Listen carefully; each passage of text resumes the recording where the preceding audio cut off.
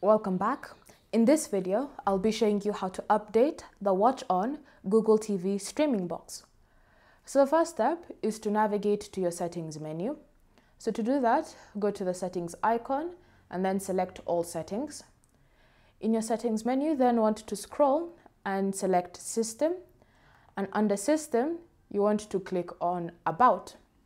So from here, you should see this option, system update. So you want to select it and then wait for your TV to check for any updates if there's some that are available. If you have an update available, it will obviously automatically start updating the streaming box. And once the update has been installed, your device will then restart so that the update can be added. So that's what happens if you have an update. If you don't have an update, you'll see this message, your system is up to date, which means that it's successfully updated.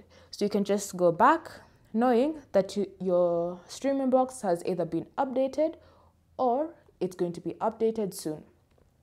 Thank you for watching. If you have any questions or comments, leave them down below and we'll get back to you.